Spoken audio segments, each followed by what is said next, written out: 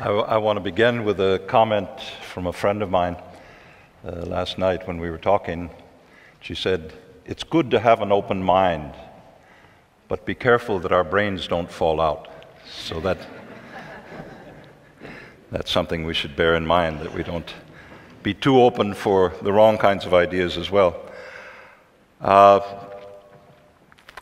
I would like to talk about the geopolitical aspects. You heard a marvelous presentation on the biological, scientific, unscientific aspects of GMO and Roundup, the glyphosates that are paired with them. I would like to concentrate a little bit on where this beast came from that's plaguing our planet and our populations. And back in 2005, I had done research since the 1980s on the GATT Uruguay round. I'd been to Brussels many times to interview the Farmers Association, the Deputy Commissioner of Agriculture, who at that point was a Danish gentleman who said, "I don't understand why European Union money should go to subsidize a bunch of small farmers in Bavaria." Well, those small farmers in Bavaria are some of the most ardent anti-GMO crusaders in the world. So there is a good reason.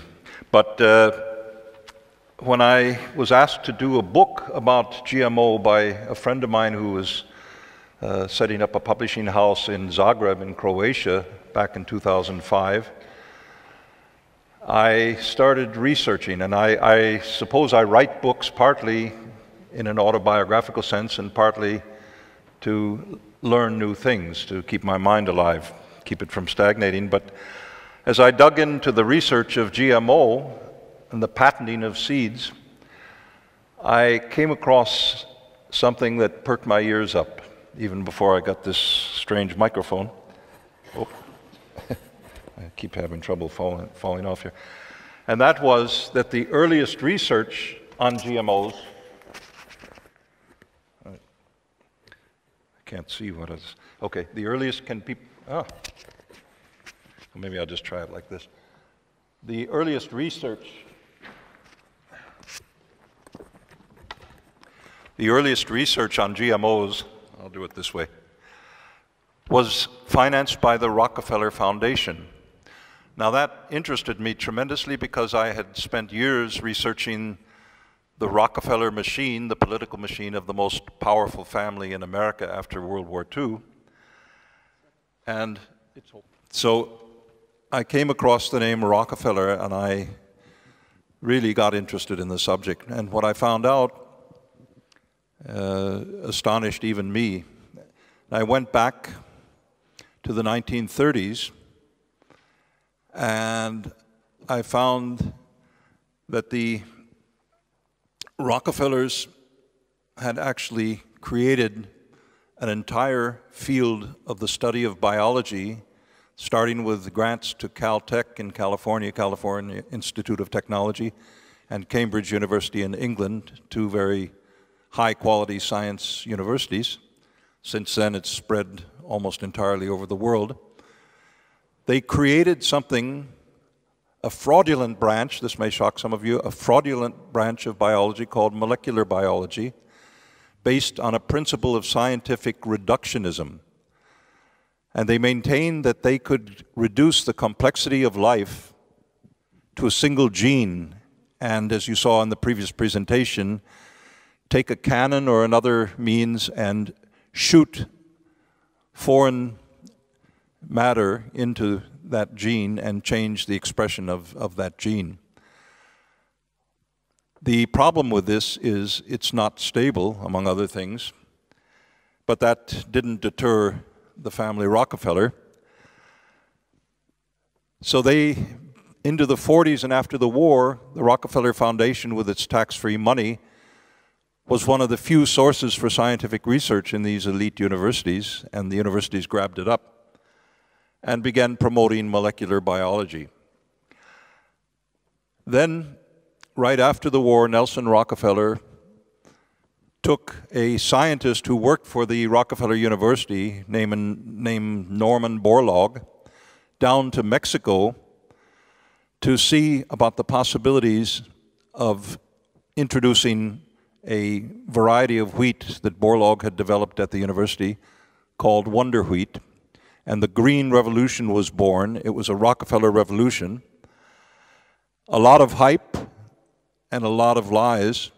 The Green Revolution was aimed at creating something that the Rockefellers also sponsored at Harvard Business School in the 1950s, creating agribusiness. So instead of small peasant plots in places like Mexico, you would have large latifundista concentrations, and you would grow these strains of wheat that Rockefeller scientists introduced into Mexico.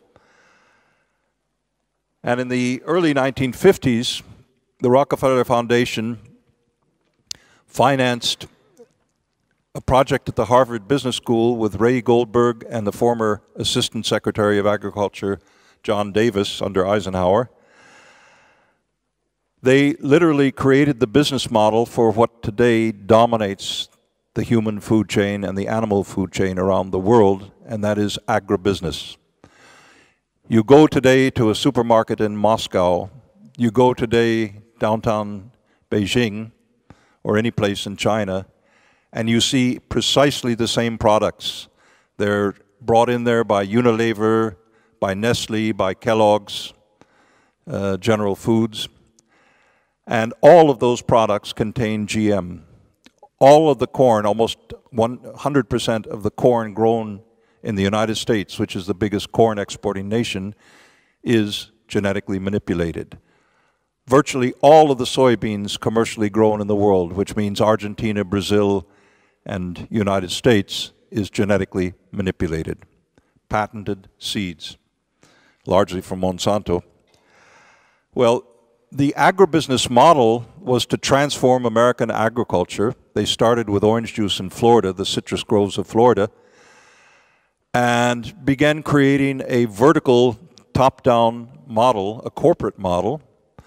The idea of a family farmer who actually cares about the health of his animals, monitors them, gets up at 4 o'clock in the morning when one of his calves takes ill or something and tries to find out what the problem is. That began to be transformed during the 1980s and the 90s in America, the 70s too, into industrialized farming. You have mass feedlots, concentrated feeding organizations, CAFOs, where tens of thousands of animals are crowded together. They started with chickens, Tyson Farms in Arkansas, good friend of Bill Clinton's. And by now it's spread to virtually all of the meat that's consumed in the United States. It's pumped up with antibiotics to make it grow fatter faster, and then it's fed a diet of GMO almost exclusively. So it's probably a good time to think about becoming a vegetarian if you live in the United States. In Europe it's not quite so bad, but because we import most of the power feed that farmers use to feed their livestock, and virtually all of that is transported by Archer Daniel Midland or Cargill or the American grain cartel companies, and all of that is GMO, then we're getting GMO through the back door, and it's not labeled in the European Union. Well, where did this idea of GMO really come from? It came, as I found out in my researches, from a fascination that very, very powerful and very bad people like the Rockefellers had since they became the world's wealthiest people, a fascination with something called eugenics. How many of you are familiar with what eugenics is all about? Well, for those of you who aren't, eugenics is so-called race breeding science. You have a superior race like the Rockefellers or the Rothschilds as they see it, not as I see it, but as they see it. And then you have the unwanted, the human cancer, as one of their people called it. The human cancer that spreads, reproduces. So after the end of World War II, the Rockefellers became one of the largest financial patrons of something called the American Eugenics Society.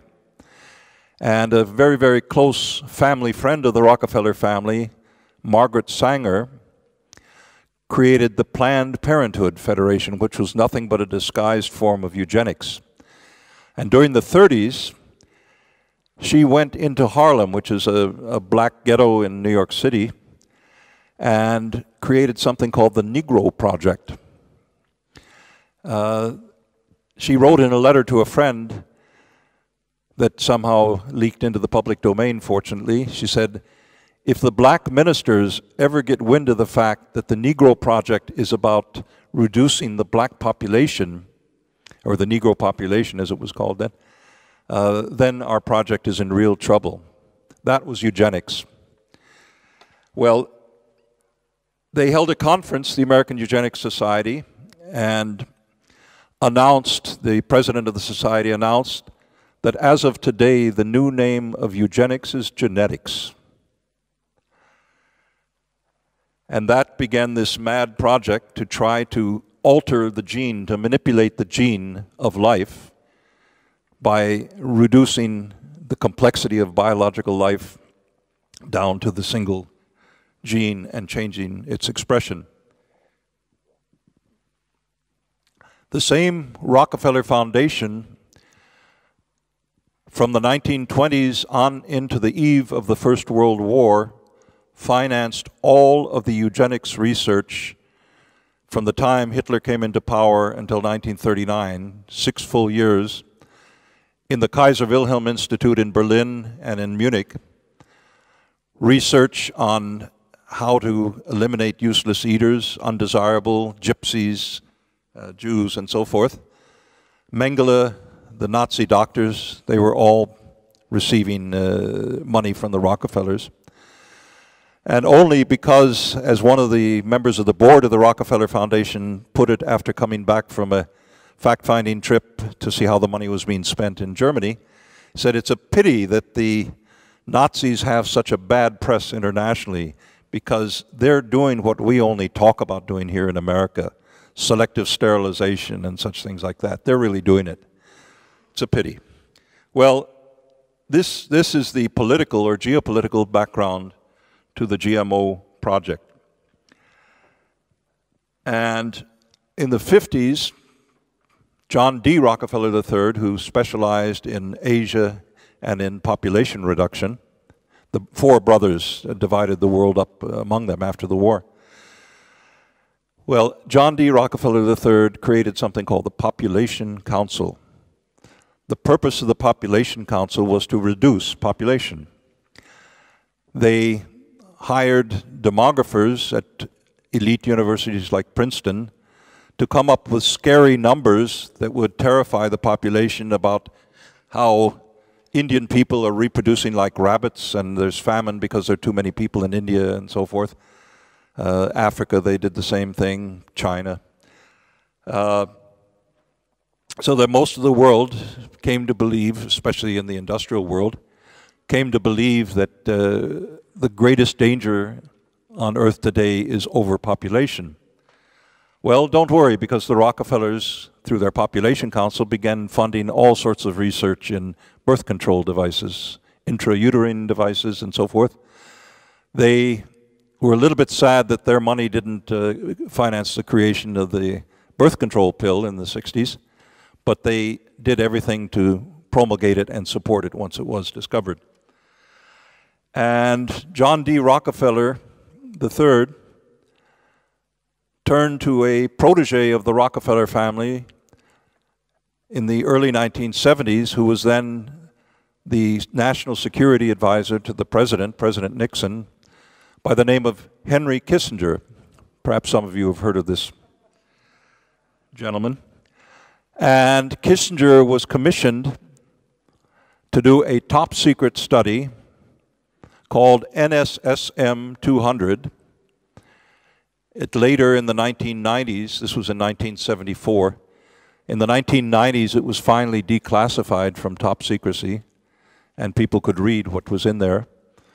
But it became, on the signature of President Gerald Ford, it became official U.S. government policy for the first time to impose population reduction on what Kissinger called developing countries where they have rapid population growth and rich raw material resources that the West needs to fight the Cold War, oil, metals, rare earth metals, whatever. So Kissinger argued that these rapid population increases will create population that will demand of their governments that they get a share of the pie, that they have an economic development. Well, what an obscene thing for populations to demand economic development, a good standard of living, adequate food, shelter, and so forth. We can't allow that to happen, so we have to reduce populations.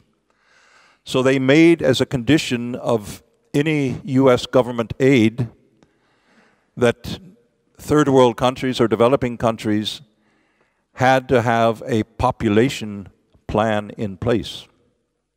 No Tiki, no Londi, no population reduction plans, no U.S. government assistance, no food aid when you have a famine and so forth without a population plan in place. Well, gradually, the United Nations, the World Bank, the International Monetary Fund adopted on U.S. pressure, Washington pressure, they adopted these population reduction policies. So they did not have to do it directly through the U.S. government. They had plausible deniability. This is some of the background to the Rockefeller GMO project. Then they went to an institute that Rockefeller money had created called the International Rice Research Institute in the Philippines and financed the development of what they called golden rice. They call it golden rice because it came out a very strange yellowish color. But the argument was, we will develop rice that is genetically modified to contain vitamin A so that newborns in Asia, poverty areas of Asia, would not have blindness that is caused by vitamin A deficiency. Well, after years and years of research and Rockefeller money, they developed their golden rice. The only problem, as one scientist demonstrated in an experiment in India, is that a newborn baby would have to eat 8 kilograms or so of golden rice every day to get the amount of vitamin A that you get from carrots and other natural vegetables. So that project did not quite go the way the Rockefellers had dreamed. Then in the United States, they began something with President George Herbert Walker Bush in 1992. Monsanto went to the White House. Monsanto is a special corporation, as is DuPont and Dow, the other two giants of the GMO revolution. Monsanto, which had been in the orbit of the Rockefeller family since World War I, making chemicals and Agent Orange and dioxin and such beautiful things. Monsanto had shifted with Rockefeller encouragement. There was a Rockefeller on the board of directors of Monsanto. He just died recently at 102 years of age. William Rockefeller, I believe was his name. It's strange how these Rockefellers seem to have obscene longevity. David Rockefeller is now 98 or 97. Still claims to be the godfather of the family. Well, they convinced President Bush in 1992 that America had developed something through Monsanto's laboratories that could make American agriculture the world king. And that was patented seeds paired to Monsanto chemicals, as you heard in the previous presentations, the Roundup and Roundup Ready soybeans and corn. And they convinced President Bush, it didn't take convincing, President Bush gladly agreed to issue instructions to the Food and Drug Administration, the National Institutes of Health, the U.S. Department of Agriculture, that GMO corn or GMO soybeans, if you hold up a stalk of GMO corn, it pretty much looks like a stalk of non-GMO corn, or an ear rather, that it pretty much tastes like non-GMO corn, it smells like non-GMO corn. So why do we need to do any independent scientific government studies if this stuff is healthy for humans or animals? It's substantially equivalent. Now, think about that term for a minute. Substantially means what? What? Almost. It's one of those beautiful legal phrases that means absolutely anything you want it to mean. Equivalent means exactly, one-to-one. Well, by putting the adjective substantially, or the adverb substantially equivalent, you completely change the rules of the game. It's not equivalent. It's an unnatural transformation of normal seeds. Well, that declaration by President Bush, which has been reinforced by every single president, Bill Clinton, Baby Bush, and now Barack Obama, that there is no independent government testing of the health and safety of GMO. Not only that, the GMO lobby, Monsanto, Dow, Cargill, Archer-Daniels-Midland, they drafted the rules that became the Agreement on Agriculture for something called the World Trade Organization in the early 1990s. So, in those rules, if a country tries to stop free trade in GMO soybeans from Monsanto coming into the country, they're in violation of WTO rules. And the health and safety of a nation is deemed less important the way these rules were written by very clever Monsanto lawyers like Michael Taylor, who's now in the Obama administration overseeing the destruction of food safety in the United States. Well, the rules of the WTO were carefully written so that it looks like it's protecting health and safety, but it does quite the opposite.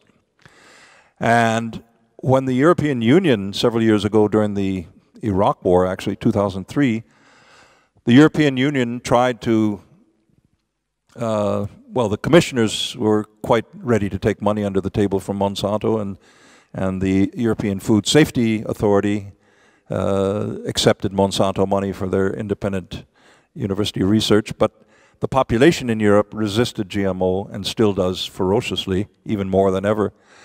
So President Bush, Baby Bush, decided to sue at the World Trade Organization, to sue the European Union for not accepting more GMO in the EU. They partly won the suit, but still there has been virtually no widespread acceptance of GMO in Europe. As was mentioned earlier, Austria forbids GMO. I believe Greece did. I don't know if they still do after the IMF has literally destroyed anything resembling Greek sovereignty. But a number of countries in Europe do not allow GMO. Switzerland had a referendum on it, and farmers there managed to work with some courageous scientists in the universities to get the word out, and the Swiss people rejected GMO for a moratorium period of 5 years, and that period is soon to come up for another test. We'll see what happens. Hopefully they'll continue it. But the situation today is such that, as I say, virtually all of the packaged meat that we eat in the supermarket, unless you can verify that it comes from a local farmer who has taken pains to feed non-GMO feed to his pigs or his cattle or his chickens, that that that's going to be GMO. And as the Seralini study documented, you heard earlier, the scientists in France documented that the chemical that's paired to the seeds, to the modified seeds, and you cannot buy Roundup-ready seeds without signing a contract that you buy Roundup. And Roundup, it not only contains glyphosate, it contains proprietary chemicals which are not revealed to the public as to what they are. And Seralini's team tested the effects of this and found that the Roundup, the chemicals, the herbicide, sprayed on usually by aerial spraying in places like Argentina, that these chemicals are toxic to cells in a human embryo in quantities less, as I recall, less than that recommended for garden usage. And Roundup is the most common weed killer in the world today, in China, in Europe, in the United States. So it's a form, actually, of chemical warfare, if you want to. I wrote an article recently for the internet, and I said, if Obama really is serious about doing something against chemical warfare, he should turn those drones on the Monsanto headquarters in St. Louis and bomb Monsanto.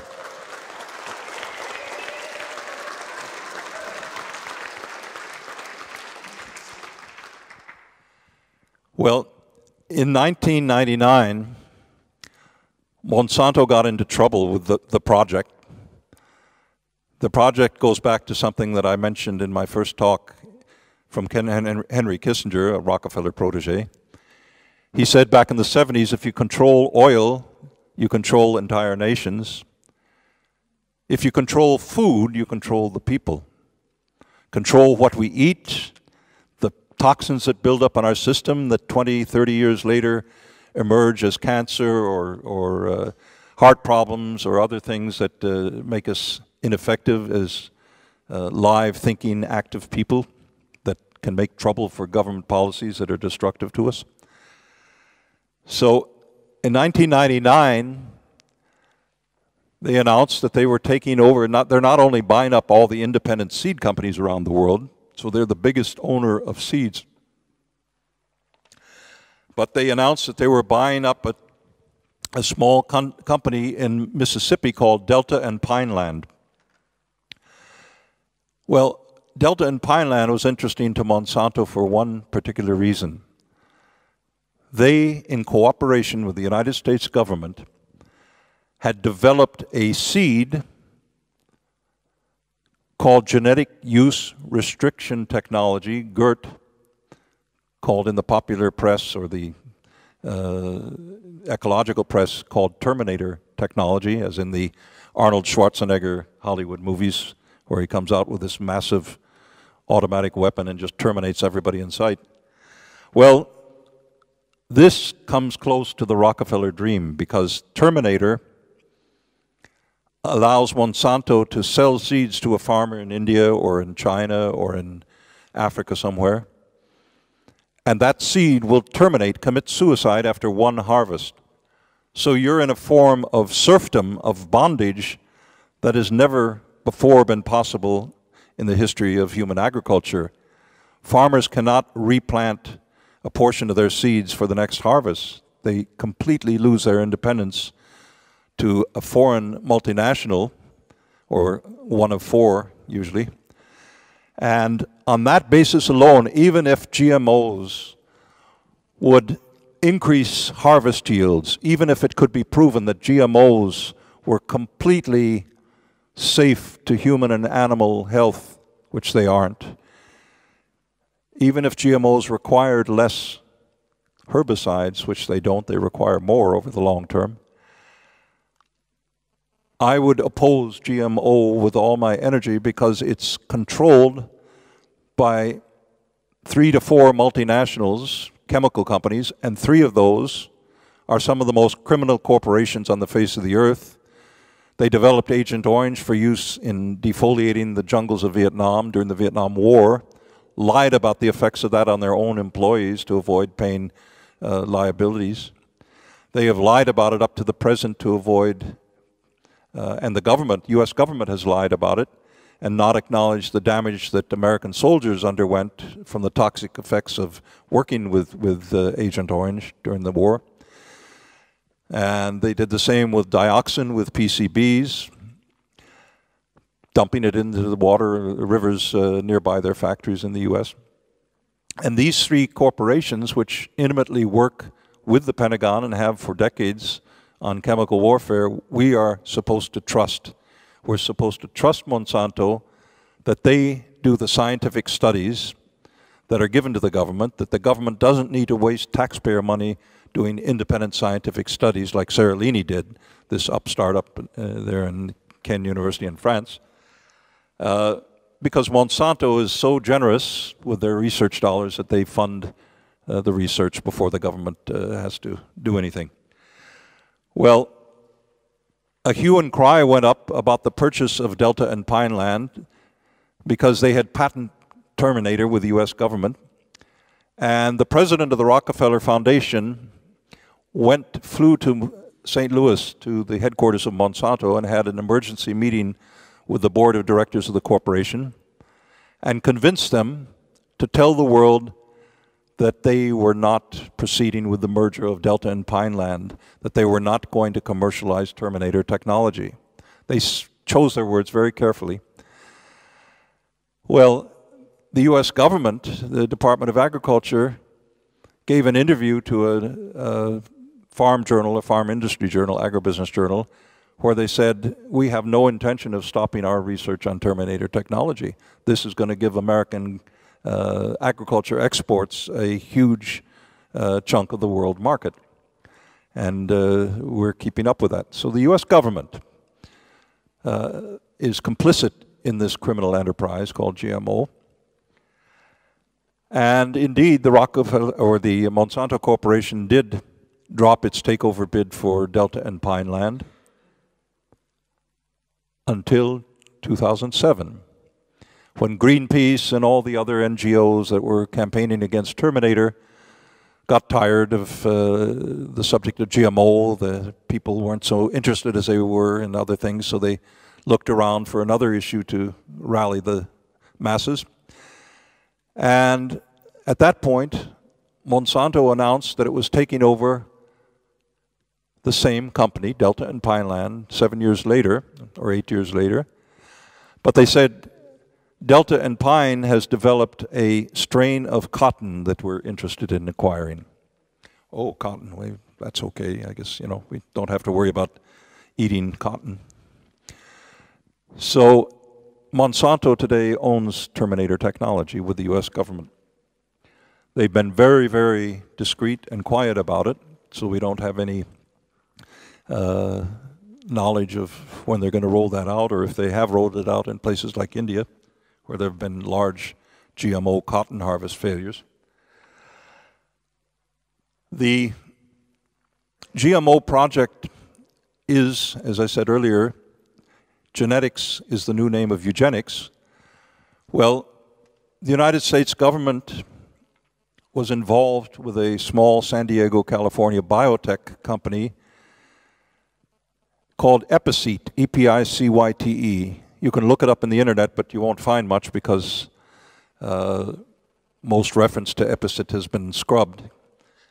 I spent weeks trying to track this down. I read an article, an extremely poorly written article, claiming that GMO was responsible for genocide, but the person who wrote it didn't give any footnotes, didn't give any leads, so I, as a researcher, had to just keep searching and searching.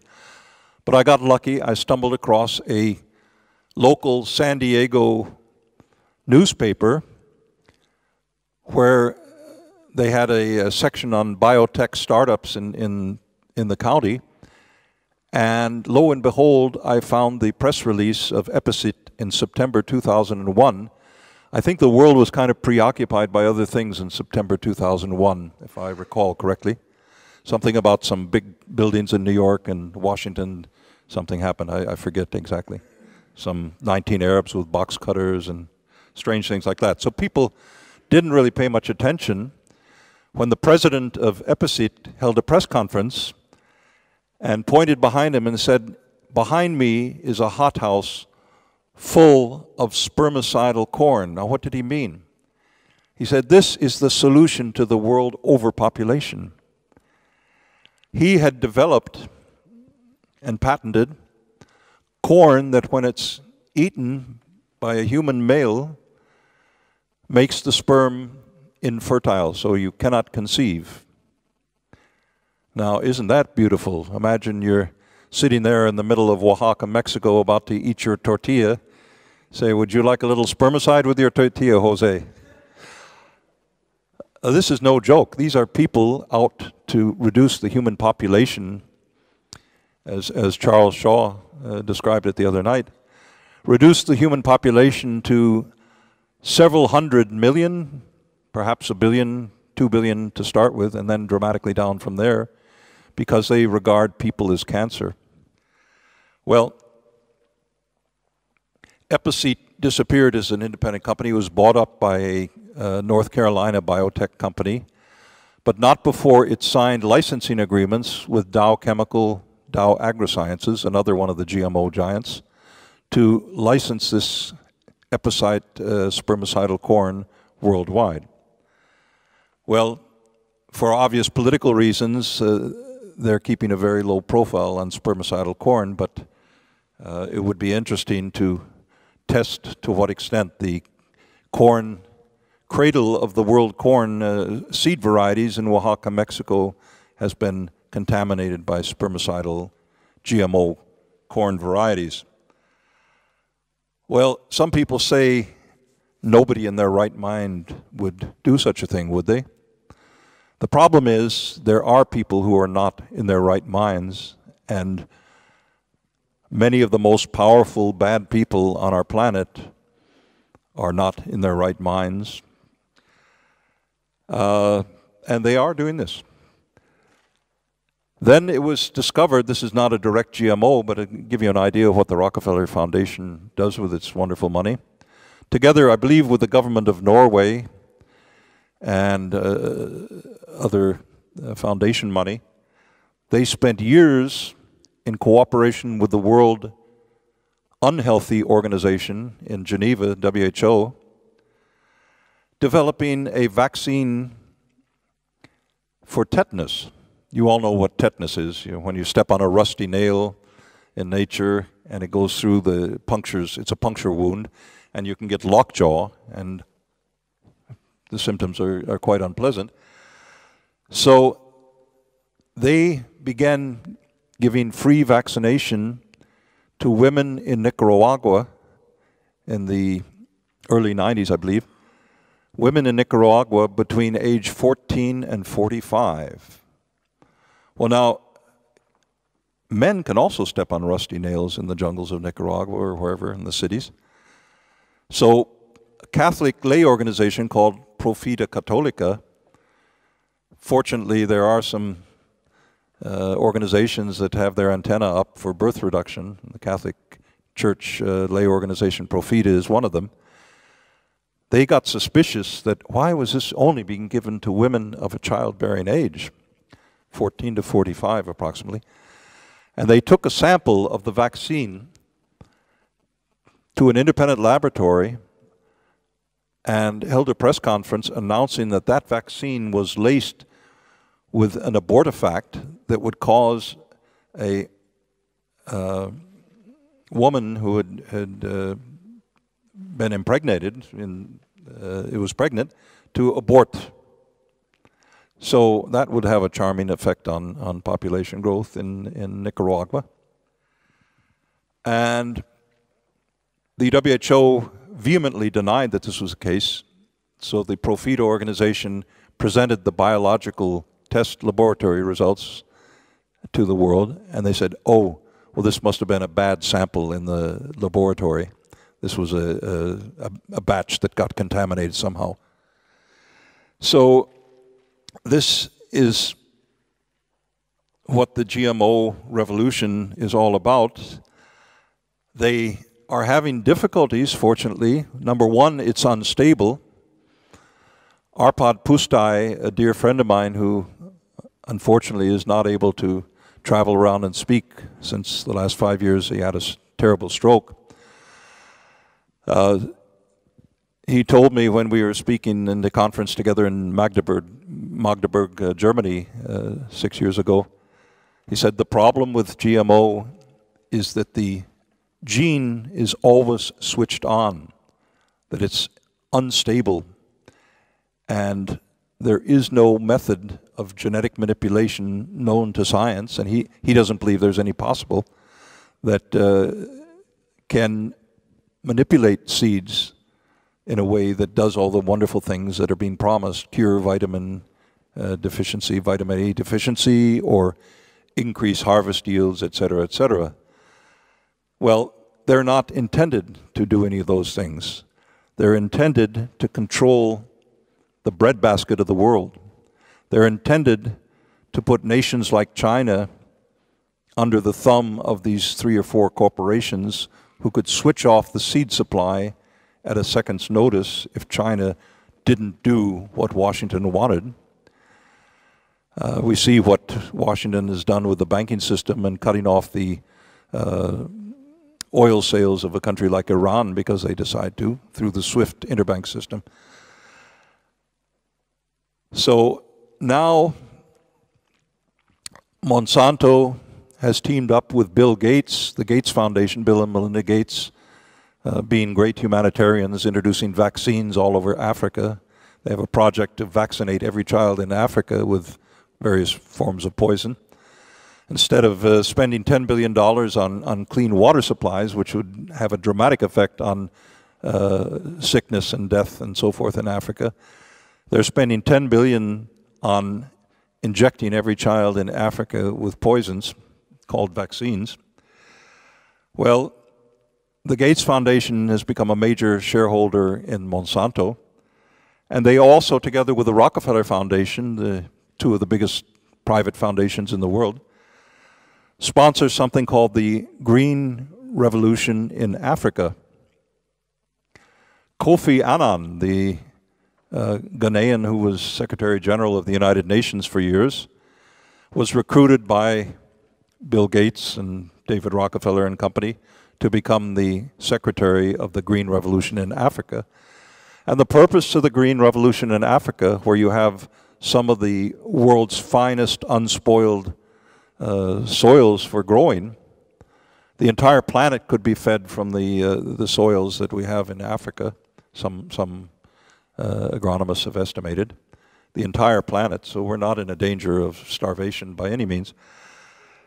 The project is to introduce GMO all across Africa by stealth. And many African countries, you know, they're not as stupid as some white people think. They can actually read and write and read scientific reports on the internet and reject things that they think are unhealthy for them. But that is the purpose of the Gates Foundation grants in Africa for the Green Revolution. Well, Bill Gates and David Rockefeller, together with Warren Buffett, issued an invitation, a private invitation, about 5 years ago to a group of about 10 of the wealthiest people in America to come to a meeting at the Rockefeller University President's House in New York to create something they called the Good Club. This was in the middle of the greatest financial crisis in human history, and one would think that these very, very wealthy and powerful people might be talking about what can we do to avoid such financial crises. No, they didn't care about that. They weren't interested. They talked about how to solve the human population explosion as the most pressing problem. Well, if people haven't looked at the statistics recently, some have estimated within 20 to 30 years the greatest population problem we will face on this planet is a collapse of population growth rates. A dramatic collapse of population growth rates. The demographic opposite of what people in the Obama administration and virtually every U.S. government since Jimmy Carter's day have claimed is the greatest problem facing mankind, this overpopulation. China is facing a demographic catastrophe.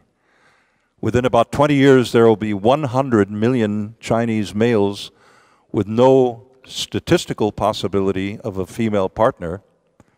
And imagine the kind of unrest that that's liable to cause. It's already becoming a serious problem in China because on the advice of the Population Council of John D. Rockefeller III, the Chinese government 30 years ago adopted the one-child policy. Unfortunately, I'm told by Chinese who are active in campaigning on the truth about GMO in China, professors, that Monsanto has come into rural areas of China and bribed local government officials to introduce GMO seeds in China. So China is far from GMO free, unfortunately.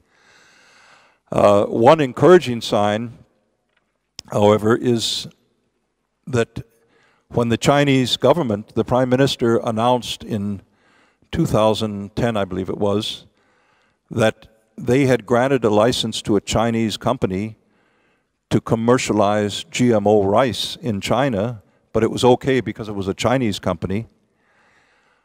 My book, this one here, The Seeds of Destruction, The Hidden Agenda of Genetic Manipulation, had just been translated into Chinese a year before, and my publisher had brought me over to Beijing and different cities in China to meet with Chinese media and to get the book out in universities and so. So Chinese journalists began arguing against their own government, something you would never see with the American free press these days, I wager, that the Chinese government-owned media started arguing against their own government, quoting this little book that I just held up and sections from my book as arguments against GMO. Another story that is encouraging as well, because people have often asked, what can I do as a single person? In 2008, we had a dramatic spike in world grain prices, rice and grains. At the same time, there was a dramatic spike in the oil price, over $140 a barrel. Well, this was manipulated by the Wall Street banks as they were trying to recoup the losses of the real estate debacle. And it was manipulated by the Bush administration by offering taxpayer subsidies to farmers to take land out of agriculture cultivation and grow corn to burn as fuel, something I don't think is a very good, sound practice when people are starving around the world. But be that as it may, 40% by this year, 2008, of the corn harvest in the United States was being used for biofuels. And that created a shortage on the world grain markets. Then there were famines or not famines, harvest failures because of drought in, I believe, in Russia and certain of the grain belts of Ukraine. But the price of grains went soaring through the roof, and a Pontifical Academy of Science, there are 5 pontifical academies in the Vatican, I learned, because one of the 5 invited me to speak on GMO, a lay organization. But the Pontifical Academy of Science, which has as its advisors scientists from around the world, very well-known scientists, respected scientists.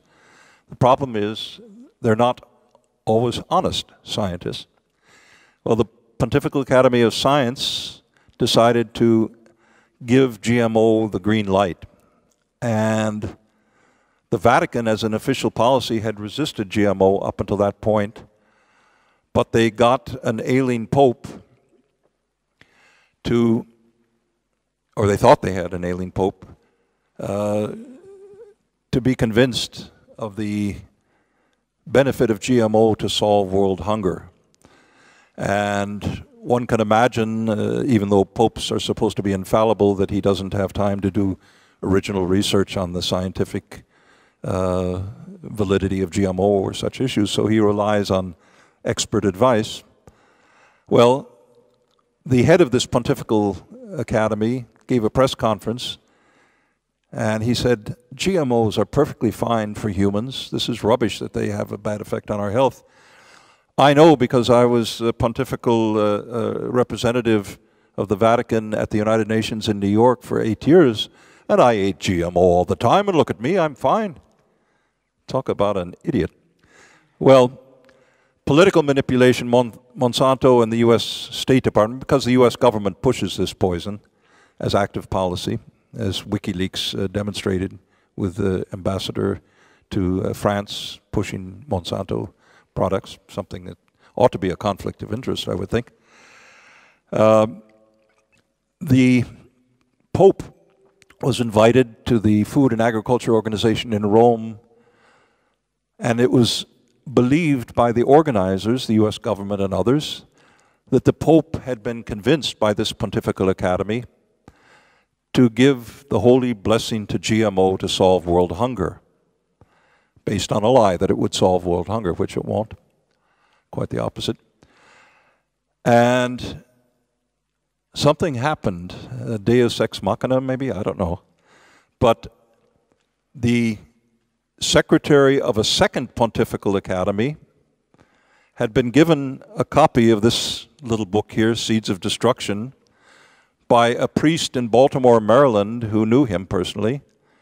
And the priest in Baltimore, Father Bing, an extremely courageous man, who invited me to Rome to speak to his lay organization of priests from all over the world about GMO.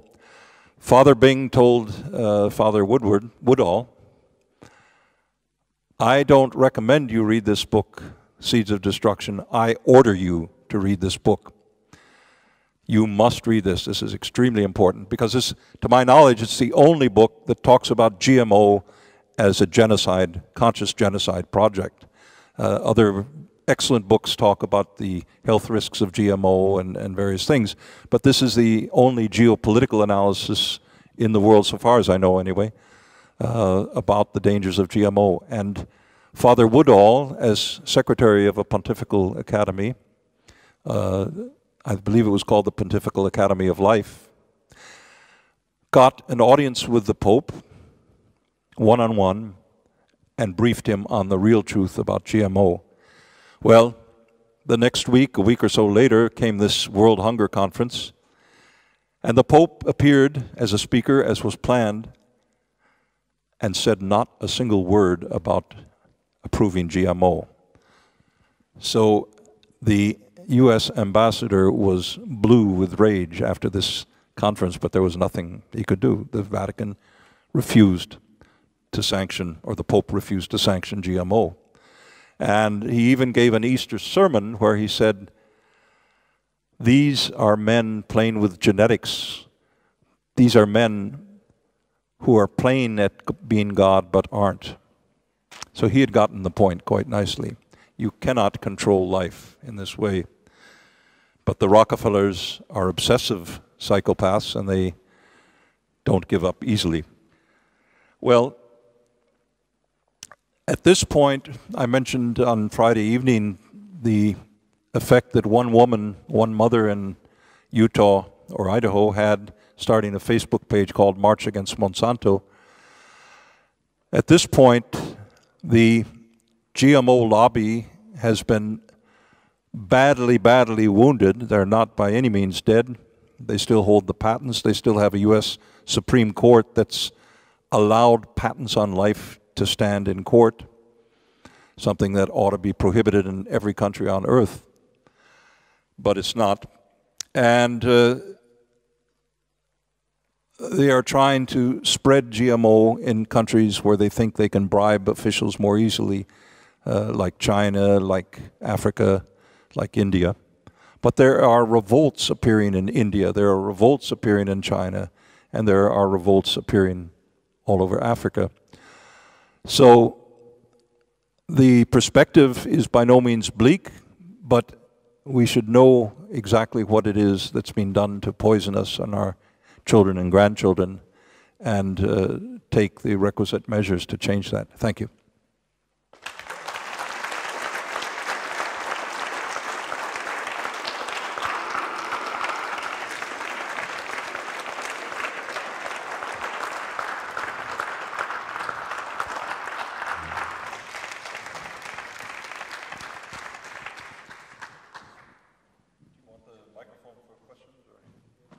I can try again with that wire if you want.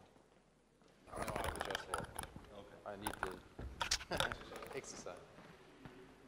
Okay, thank you very much to William Engdahl. It was again a pleasure to listen to all this knowledge. I think we should give him one more applause. Thank you.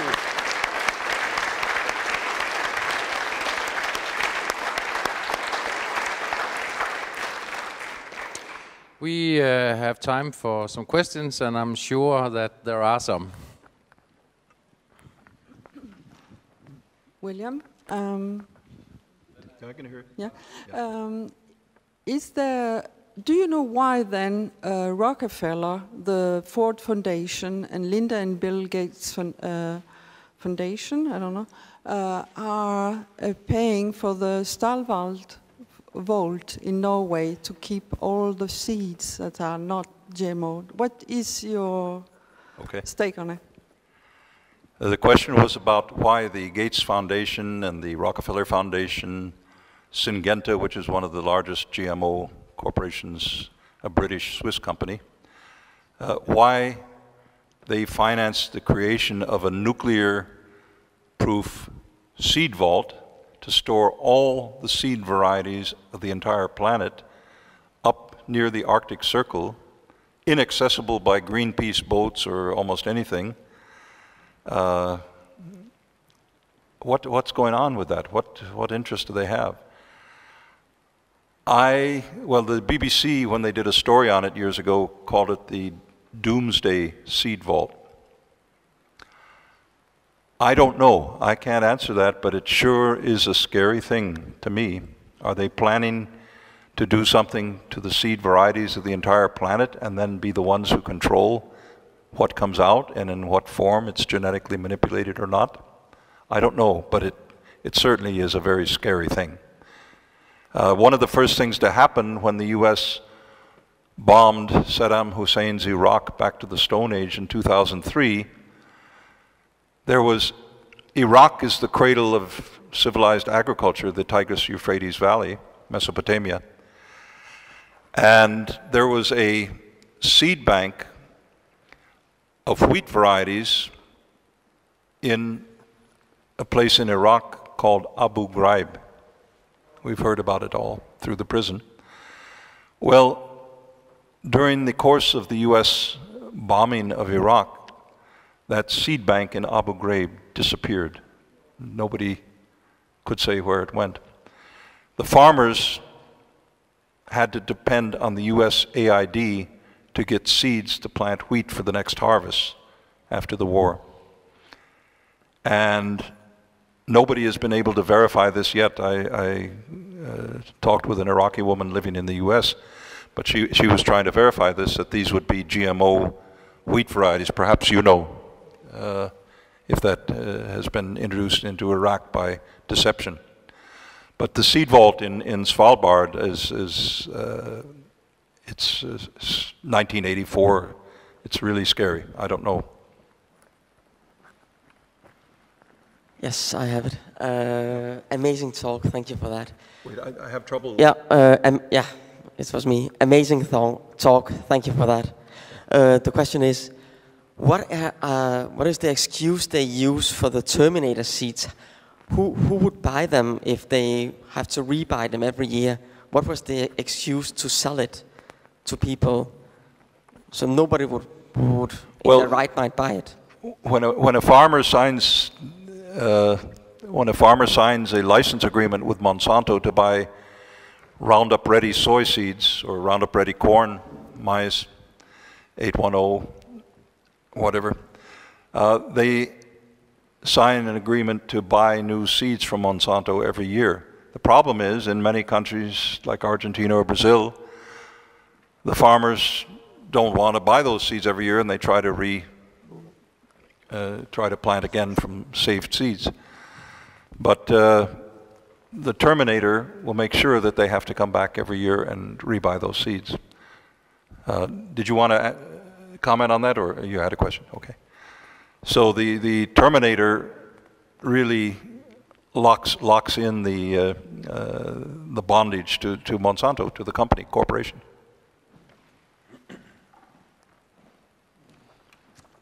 Excellent speak from you, but I want to make a comment too. I'm from Sweden, and even there is a Swedish contribution to these depopulation plans.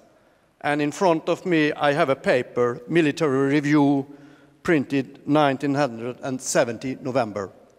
And then in that is an article called Ethnic Weapons. The first time I used that combination. Called what? The article is called Ethnic Weapons. Ethnic Weapons. And it is ethnic. Okay, thank you. It was written by a Swede from Human Genetic Laboratory in Lund University. Mm-hmm. That's our contribution. I think that should be spread out. So, okay, and then too, I wrote a book about these things too. I don't recommend you to read it. I order you to read it. And bring it to the Chinese.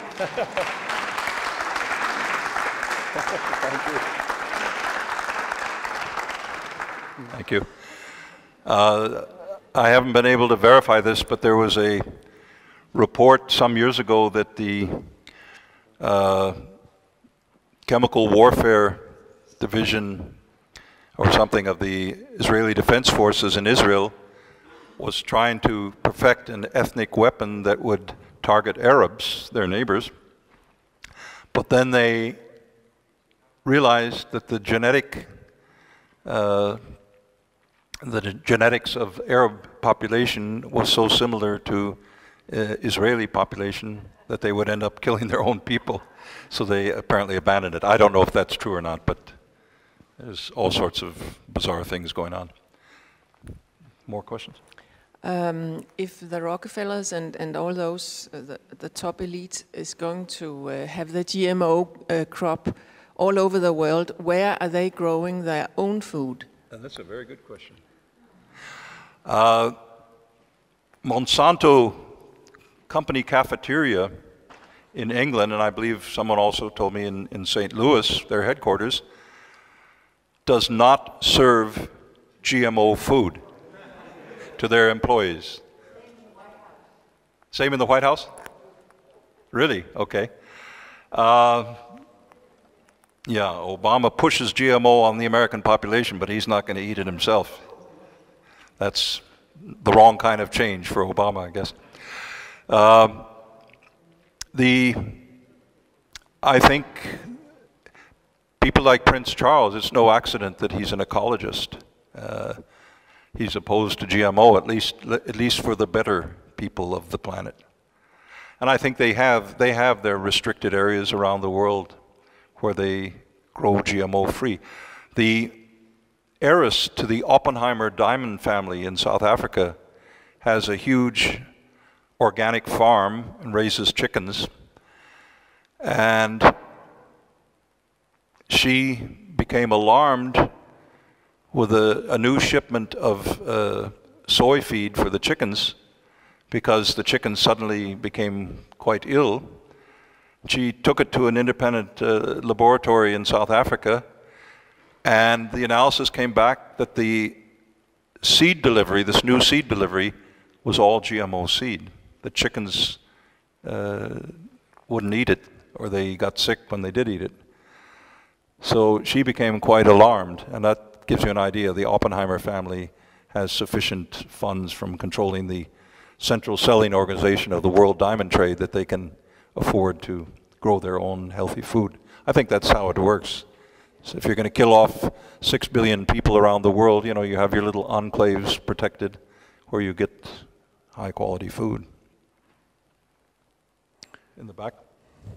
Yeah, I have the microphone. William, I would like to hear if you see any connection between geoengineering and GMO. Between? Geoengineering and GMO. I am not competent to talk about geoengineering, so I could only speculate that there's a connection. Then I'm very fast.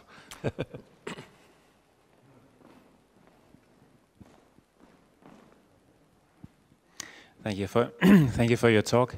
It's a bit similar question because I've read that Monsanto has a patent on the aluminium resistant crops. Have you heard about this patent?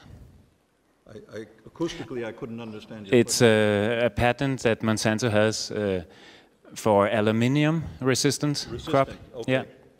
Have you heard about this? Somebody told me this, that they had developed a crop that is resistant to aluminum, but and if it's true what is said about chemtrails containing aluminum particles and barium and so forth, I can only speculate, but I don't have any information. No, okay. No.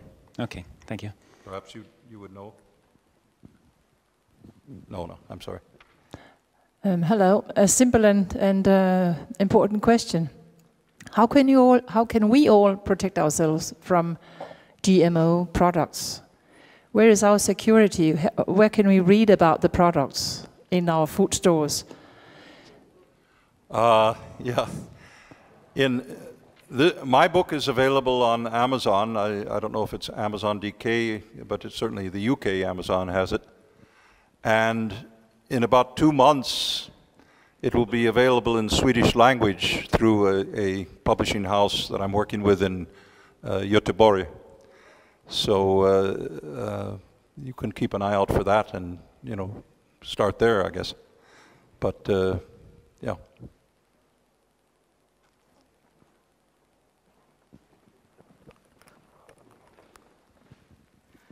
I didn't quite get it. Is there documentation for that this seed will kill itself after one harvest? Is there written documentation anywhere? I'm sorry. Is there a? Do you have this in print from some letter that this seed will kill itself after 1 year? Information about this? Yes, a documentation, I mean. A document? Yeah. It's footnoted in the book, and on my website, williamengdahl.com, you can find articles with footnotes that talk about Terminator. It's in the patent application to the U.S. government patent office, so it's no secret. No, I think also there was something in the Danish media a couple of years ago about it. Mm-hmm. Yes, I can add that I've been read the book Seeds of Destruction. Is a very informative book, and there are links to a lot of footnotes. So William is not coming up with something he cannot document. That's also why he's sitting here. Any more questions? We have this gentleman down here.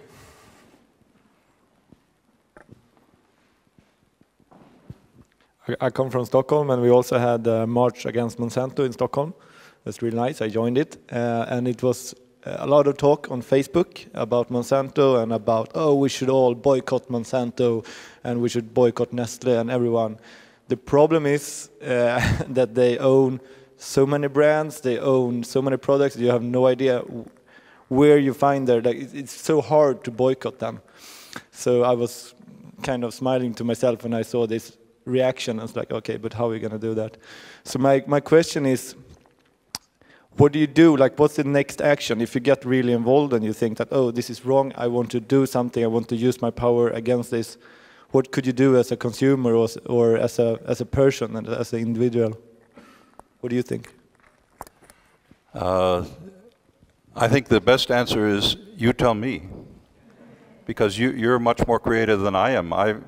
My contribution is to try with what talents the good Lord gave me to research and get this information out as widely as possible. And people are much more creative. We're too accustomed to waiting for somebody to do it for us, as Charles said the other night. We have to take responsibility. It's so simple and so essential for the future of mankind.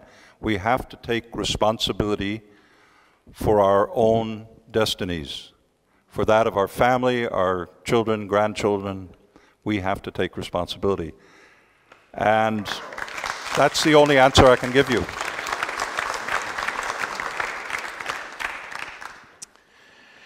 Good. Thank you very much, William. I have some small announcement which people gathering this conference have asked me to do. Some of them also very much have my own interests. Maria, please stand up. Have started a donation of money so we can make tests of rainwater here in Denmark. So I hope very much that you can go into the room on the next door to the left and donate some money for us, because every sample we test, if we say, for example, say we would like to test aluminium in rainwater, it costs about 400 crowns. And we already have how much money? 5,400. We have today 5,400, and we are hoping to make different kind of tests of different places in Denmark. I already know they have done that in Sweden. So I hope that you will donate some money for us to help to, not to spread fear, but to get some data so we can have a debate. Is it okay that our rainwater is filled with aluminium barium? I did it myself with snow last winter, and I asked for measurement of 3 different kinds of stuffs. It was aluminium, barium, strontium, and all of them were present in the snow. So the idea is really to make it accredited and independently, so that it can. Oh, hvad skal jeg gøre? Yeah, hello. I found out that it will actually be more expensive than the samples that you had analyzed, because we have to do it several places, and we have to do it accredited and independently, so that it can be really used as a documentation. It should not be possible to shoot the evidence down. I mean, yeah. Okay.